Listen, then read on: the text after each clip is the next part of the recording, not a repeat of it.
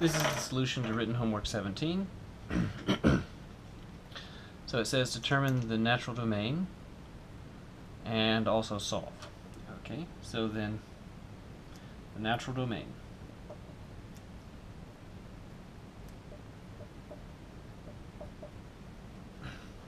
So that's the set of all x's for which the left and right hand sides both can be evaluated. Well, the left hand side, you can plug any x into that you want. That's a polynomial. You could plug in 10, that'd be fine. The right hand side is a constant, so it doesn't even depend on x, so you can plug in any x at all. So that means that the natural domain is all x. There's no restriction. Written in interval notation, this is negative infinity to infinity. Now that doesn't mean that any x solves the equation, because for example when x is 0, the equation reads half is 31 over 6, which is an equation, but it's false. So 0 is not part of the solution. So for the solution, we'll take that 2/3, so that'd be 2/3 x, and we'll move the half to the other side, so is equal to 31 over 6 minus half. The least common multiple of 6 and 2 is 6, so this will reckon this as being 3 over 6. So 31 over 6 minus 3 over 6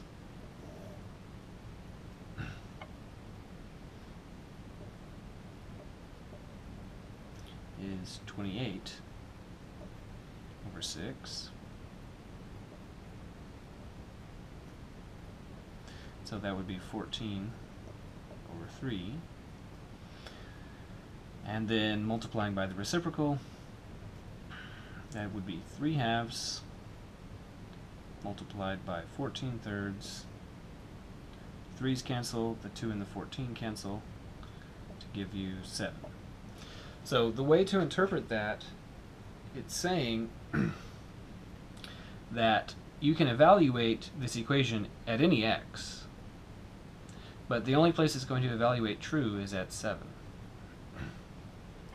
Okay, so part B, the natural domain.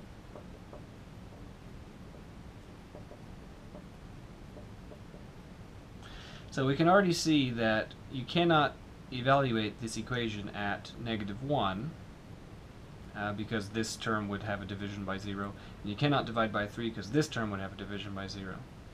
So let's factor that and obtain the following. So this is 5 over x plus 1 plus 1 over x minus 3 is -6, and then let's factor that quadratic. That would be two numbers whose product is -3 and sum is -2. So how about x plus 1 multiplied by x minus 3?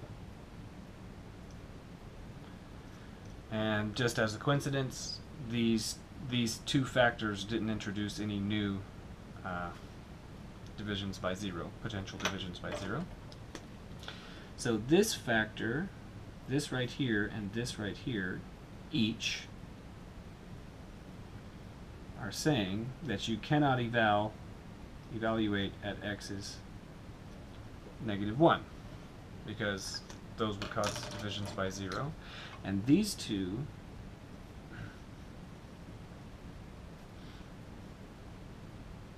are saying that you cannot evaluate at 3. So cannot evaluate at 3, cannot evaluate at -1. So the natural domain, if you were to plot it, looks like this. It looks like a line, a number line, where you have every single point except -1 and 3, but you have every other point. And then written as in interval notation as requested, it'll be the union of this interval, that interval, and that interval. So negative infinity to -1, that's the first interval, union -1 to 3 union 3 to infinity.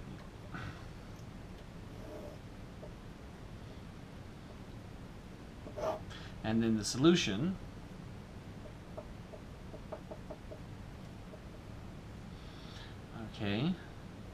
starting from this equation, we'll multiply both sides by the denominator of the right-hand side.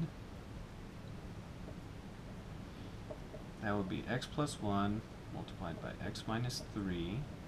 The left-hand side is going to be multiplied by that, so 5 over x plus 1 plus 1 over x minus 3 is equal to -6, because we multiplied this denominator to the left-hand side. Okay, and then when this distributes in, there is some cancellation.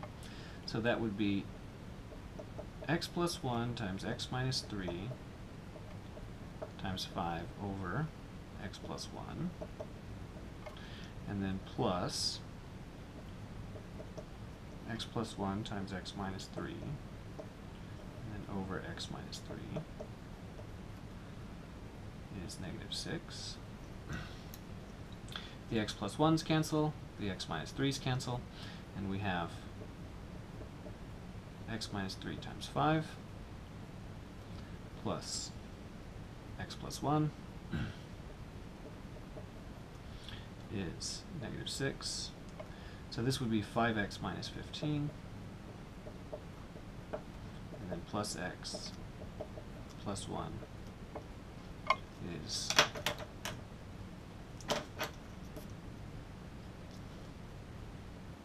-6. So 5x plus x, well, that's 6x's, so 6x, and then -15 plus 1, that's -14, that's -6. So then 6x, adding 14 to both sides, is 8. So x is 4/3. So the meaning of this is that this equation that we started with, it is not possible to plug in -1, it is not possible to plug in 3, but you could plug in anything else. However, the only time that this equation is going to evaluate true is when you plug in x is 4/3. Every other time it will be false.